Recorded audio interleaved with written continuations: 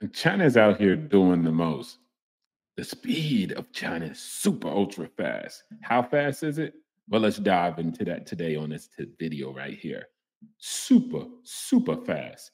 Look, to put it into perspective, how fast China construction speed is, Tesla, California factory took 14 months from groundbreaking to start of pilot production.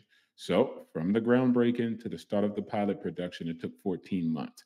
Tesla's Shanghai Megapack factory is already 45% completed after just 3 months. Yeah, you read that and you heard that right. After 3 months, it's 45% completed already. See, China be on one when they're actually doing something. And there's a small possibility we could see pilot production start at this factory by December. Really? December? And it just started 3 months ago? Yo, that's about to be half of the speed. Let's say a conservative estimation. Now, let's look into it a little bit more. And as you can see, Tesla shared a progress photo below, as well as the first rendering of what the factory will look like when completed. A $200 million factory, yeah, initial capacity of 10,000 units per year, 40 gigawatts an hour, and 10 billion of revenue per year from this one factory alone. 10 billion. So an investment of 200 million and then a revenue of 10 billion with a 20%, 2 billion profit projection because we have like a 20% margin on there. So hopefully we leave with 2 billion. All right. A new factory covers an area of 200,000 square meters and aims to export mega packs to overseas markets, including the Asia Pacific region, to support the global green future. And when it comes down to Asia, they're consuming green energy and sustainable energy products like nobody. Asia, it actually consumes the majority of food and energy in the world. And most of you guys might not know because you're Americans and you don't know anything. No, I'm just joking with you. But for the most part, the majority of the human species lives in Asia. It's Asian population. It's 60% of the human race. That's a lot of people, right? You got one plus, I think it's like 1.2 billion people in India and 1.5 billion plus in China. That's a lot. It's 8 billion in the world, guys. Okay. So that's a good amount of people just in two Asian countries alone. It's 1 billion Europeans spread across North America, Europe, and etc. Like, come on, man. So as you can see, this is the factory. This is 45% completed, right? And this is the rendering of what it's going to look like when it's completed. $10 billion, 200 million in, 10 billion in revenue, hopefully 2 billion in actual profits that this factory will actually profit per year, hopefully. Of course, that's when it get ramped up and everything else. But if you're just looking downrange at things like this, then you can understand. And what's very interesting, I'm going to provide you something that you normies don't get to see, right? We got Weeble, and this is the actual VP, Vice President of External Affairs at Tesla in China. Okay. So we're going to be looking at her account and she's going to be providing the same information in case you guys don't believe that guy. You're like, oh man, you keep showing me Twitter and that's not a legitimate source. So let's go straight to the actual source itself, right? Happy fifth anniversary. And in the past 5 years, the Hong Kong drifter, I have anticipated in a wonderful journey of Tesla Gigafactory and experienced rapid changes in the area. And now Tesla's first energy storage gigafactory outside the United States is also speeding up construction with the progress reaching about 45%, striving to run at the Tesla speed and Lingang speed. Lingang in the building. Again, looking forward to the next 5 years. And of course, she posted that. And for some reason, a lot of people are not following her, right? Like, I would marry this lady. Okay, let's continue. See, I'm a gold digger. And if you see what she's saying right here, she's saying, it is worth buying and also economical to use. Among nearly 30 brands compared by Consumer Reports, Tesla's 5 year maintenance costs are the lowest. And these are all the brands in China. And in comparison, the big homie, the one and only Tesla's at the top. So you're always talking about these Chinese competitors and they're competing with us and they're going to beat us and they're going to eat our breakfast, lunch, and dinner and dessert. But when you actually go down to the source, that's a lie. That's a lie. We're out here winning. Mans is winning. And so shout outs to her. She's done a lot of good things over there at Tesla. This is the second biggest contribution Tesla has brought to the Chinese auto industry. It has solved the problem of distribution according to the order. The first is to drive the realization or revitalization of the entire industrial chain, and it is a healthy drive to help China's new energy climb to the top of the world. See, these guys are looking for domination.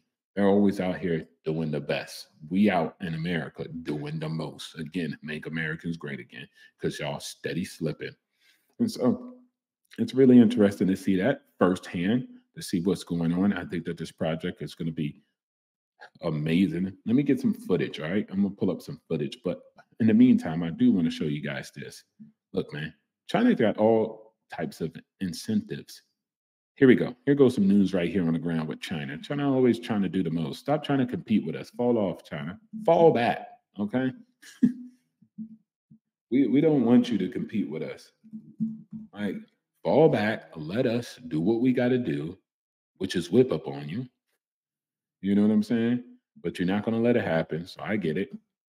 But at the end of the day, come on, man. Don't try to compete with us. I don't like it. I don't like it one bit, right?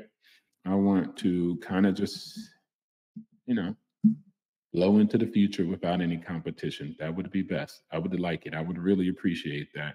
Now, I'm having a hard time pulling this up for some crazy reason, but let's get to the article. News: China cash for clunkers policy to fuel 26 billion more EV sales. And it's not going to be in Tesla's favor. I mean, it could help us out a little bit, but the government announced last month it would double trade in subsidies to 20,000 won, $2,760 to scrap an old higher emission car and replace it with an EV. So they're giving out money here. Wow. That's an aggressive move to inspire others to accelerate EV transition. I think it would significantly help to mitigate pollution levels and reduce dependency on oil imports. And China is something that can understand that because in China they had terrible pollution in the past. Now India is number one at the pollution. But then at the end of the day, it was pretty terrible in China. So as much as we like to make fun of it, their air pollution was terrible. They have no choice if they want a better rating for air quality in their cities to not only just actually move in the direction of EVs, but also look to figure out how to build out towers for air purification and all types of machines and systems that are going to be built into the infrastructure to reduce those pollutants that's been put in their environments when they ramped up for industrialization. So they have a lot of backstepping that they need to do in order to correct their environment, which is air quality. Okay. We're not talking about climate change. We're talking about the quality of air, the pollution, the gas, the oil, all this other stuff. Okay. So no need to get up in here and argue. It's a hoax. Okay. China knows it can't be a great nation while dependent on foreign oil to fuel its economy. So EVs are two for great for the nation, great for the climate, and more so great for the nation. Right.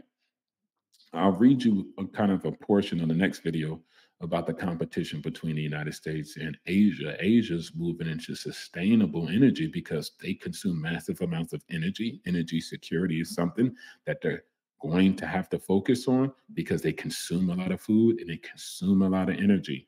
And if they have to depend on other countries and regions to actually fuel them into their future, then they're always going to be buying at double the price, right? Profits, it's going to be marked up for profits and middlemen and all that nonsense. So if they start having sustainable energy, they plan on taking their natural resources and selling it to the rest of the world versus them no longer needing to rely on fossil fuels. So they're out pimping us, bro. This is what we did back in the day when we was out here pimping the engine. We were doing great with industrialization.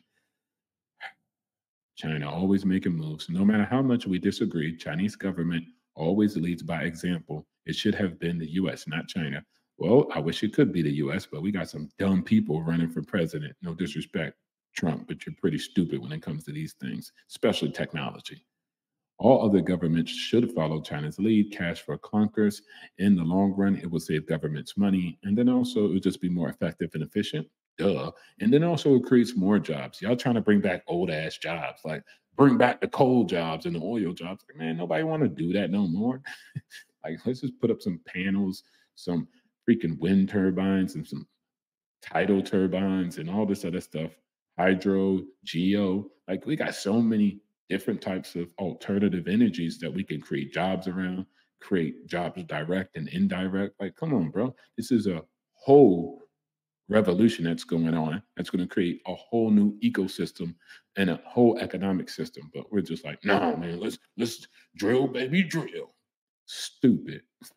You be drilling, other countries are going to be having flying saucers and shit. China leads the globe in renewable installations and EVs, and now they are beginning to phase out coal. Not bad at all. And they're going to be the actual controllers of the actual new energy. And then they're going to help the rest of Asia out. And so they're going to be peddling the products and service to the rest of Asia, and we're going to be looking stupid, egg on the face, because somebody wanted to still drive a freaking Ford 150. Man, get this off my goddamn screen. I'm hoping you guys will get a little smarter, but I'm not too sure. Yeah, experiencing Tesla speed at Shanghai Gigafactory. I wanted to show you guys the mega factory construction, but I don't get the video coming up, unfortunately. And that video would be great because you guys can actually see what it was like of when the actual thing got built at the beginning.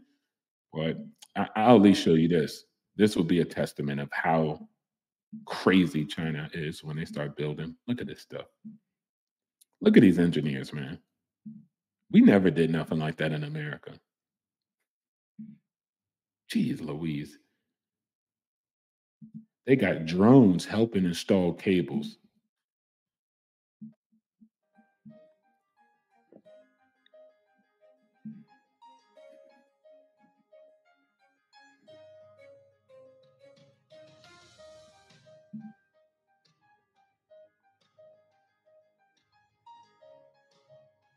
Man, look at that bridge.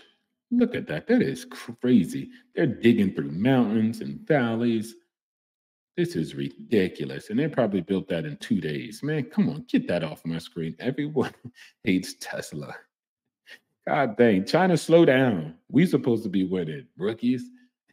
See you guys on the next one. Like, share, subscribe, hit the notification bell so you guys can get these videos and we could possibly be informed so we can keep up with China, please. That would be nice. Maybe not.